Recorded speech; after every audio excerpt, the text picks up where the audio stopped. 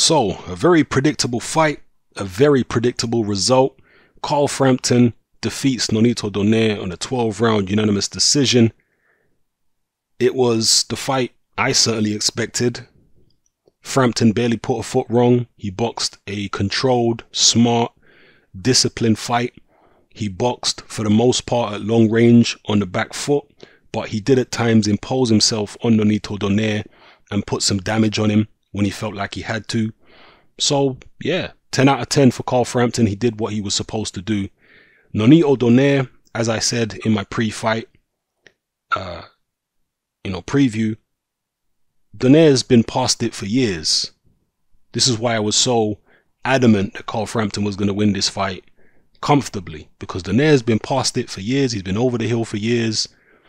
And not only that, all Donaire's best wins were at lower weights, where he had considerable, he normally had most of the time, considerable size, strength, and power advantages over his opponents.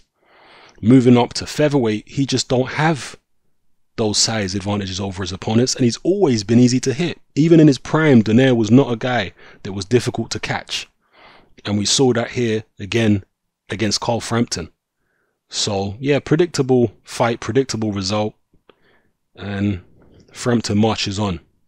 Donaire, I mean, I don't know what he should do from here. Maybe he should retire. I really don't care, to be honest with you. He's been past it for so long. If he was going to retire, he should have retired before now, because he hasn't been relevant for a long time. As I said previously, ever since Guillermo Rigondeaux beat him, what has Donaire done? He ain't done nothing since then. He hasn't been relevant since then.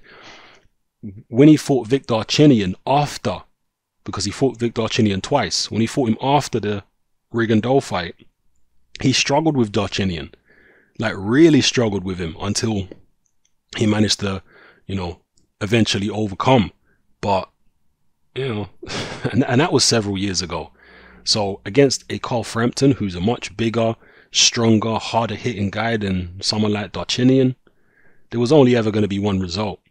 And in the first round, Donaire was looking pretty confident.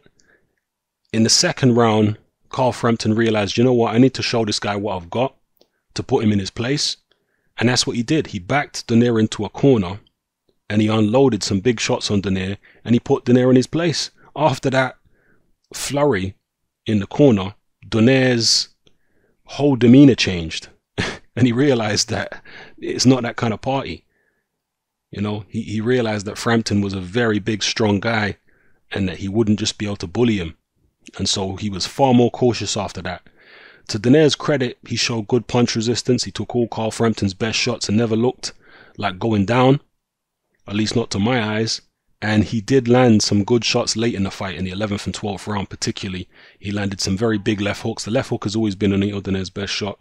He landed some big left hooks that landed bang on Carl Frampton's chin. They literally couldn't have landed more flush, but they didn't have the desired effect. I think Frampton was buzzed a little bit a couple times, but if that had been at bantamweight back in the days, the fight probably would have been over when Donaire landed them shots. But up at featherweight, it just don't have the same effect on these big guys.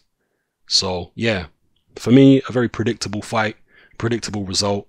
Hopefully we get to see Carl Frampton in something more competitive and more meaningful in the near future. I know the fans were sold this show by Frank Warren and whatnot, and this was being billed as the most decorated former world champion to have ever fought in Ireland. This is what Frank Warren was selling it as. I mean, yeah, maybe so. I don't know, I haven't checked, but we're talking about a decorated former world champion who is long past his prime. I mean, way past his prime, and fighting at a weight division way above his optimum. I mean, he's a big guy. He's always been a big guy, Nonito Donaire. Like I said, he had a huge size advantage over many of his opponents at lighter weights, but that's where he was most effective, at the lighter weights. Up at featherweight, he ain't doing no damage there. He's not making no impact on the world stage. So it is what it is. Let me know how you guys felt about Carl Frampton's performance. As I say, you can't take nothing away from Frampton. He did what he was supposed to do. You know, he boxed well, smart, applied his ability pretty much to perfection, and he got the win. But let me know what you thought about it. Maybe some of you guys out there were expecting a more competitive fight. Maybe because Frampton hadn't looked good in some of his recent performances. That's understandable if you look vulnerable, but you have to understand Donaire has been looking even worse than Frampton, you know, against lesser opposition.